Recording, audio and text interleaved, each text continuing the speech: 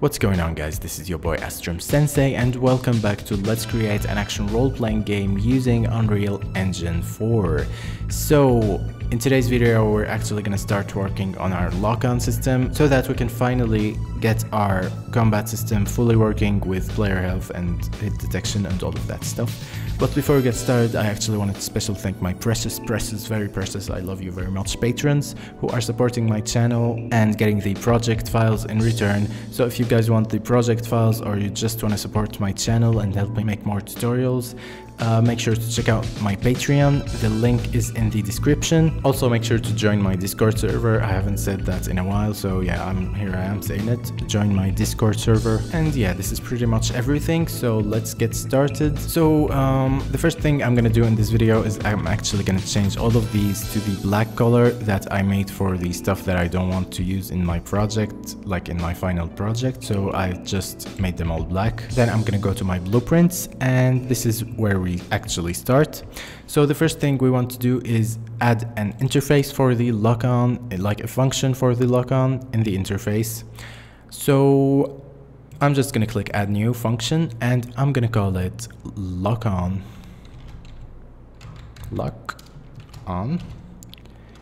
And the input will be called well, first we're gonna create two inputs. The first one's a boolean and I'm gonna call it locked on. Here we go.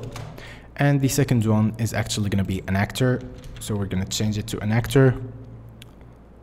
This one, object reference, and what we're gonna call it is locked onto. So this is the character, the actor that we're locked onto.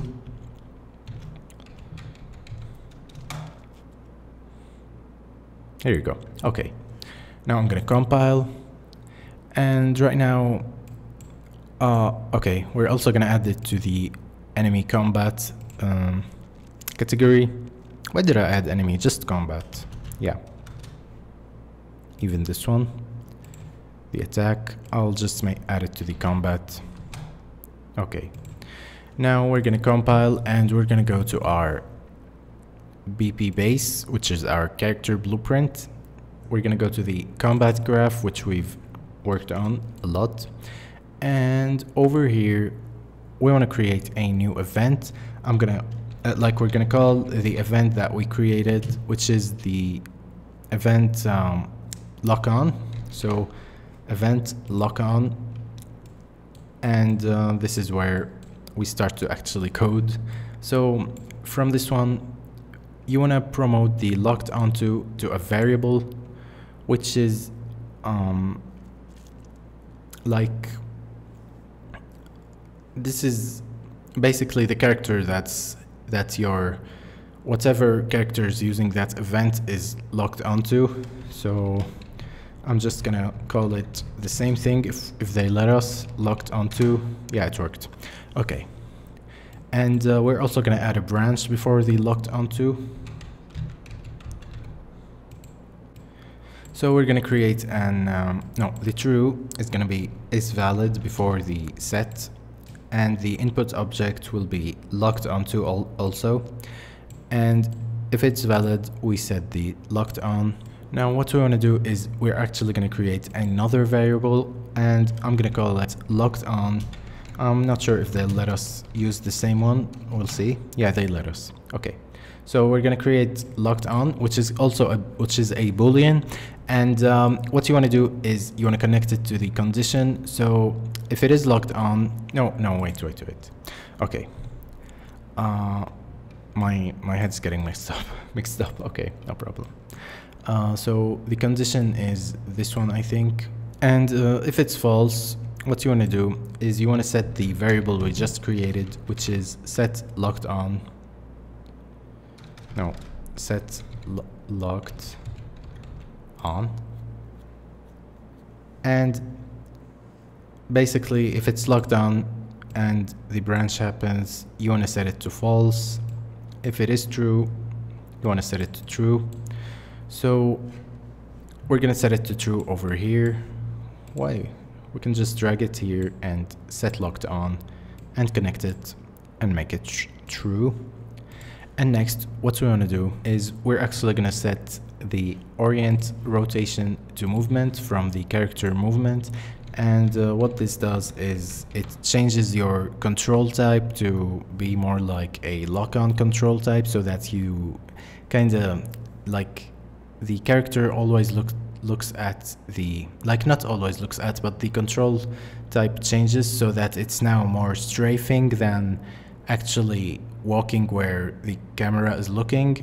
I think I explained it in episode 1 what this one does, so you can just backtrack if you haven't understood my quick explanation of it right now. So what we're gonna do is we're gonna get the character movement and set orient, without set, just orient. And I added a double E, which is a problem. Yeah, set orient rotation to movement. So right now it's true, and we want to disable it if we're actually locked on, because we want it to control differently when we lock on. So after you set locked on, you set this one to be false, and you just copy it and paste it over here and make it over here true. Make sure to connect the character movement to both. I'm gonna place it over here, and maybe I'll add a reroute node so that it's more organized like this. Okay, perfect. Now I'm gonna compile and save.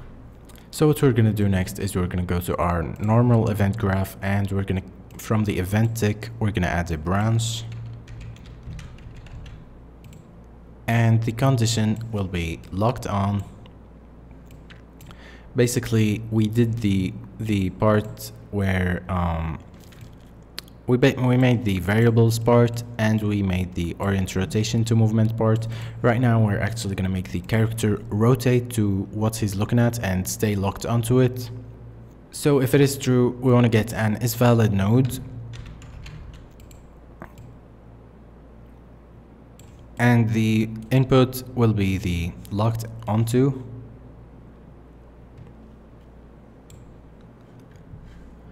So now what we're gonna do is we're gonna make it actually look at the character. So we want to get the actor location of the locked enemy. Get actor location, and we're also gonna add the actor location of the character himself. So just copy this one, and the target is self. Now we want to make it look at whatever we want, so we want to get find look at rotation. Yeah, find look at rotation. The start will be the self location, and the target will be the enemy location, which is the locked onto.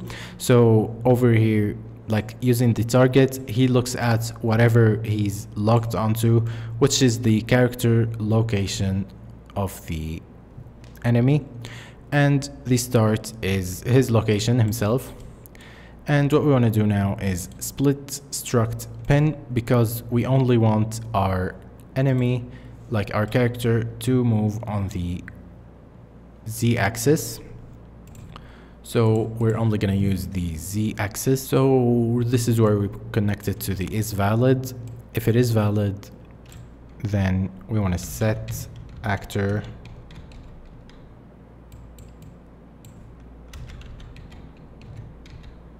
rotation, and the new rotation, we're also going to split it because we only want the z again. And we want to connect them together. And for the other two, we're actually going to get the self rotation. So get actor rotation, and we want to split this one and make sure the target is self. And yeah, I think this is pretty much it. Yeah, if it's not valid or if it's false, we're not going to do anything.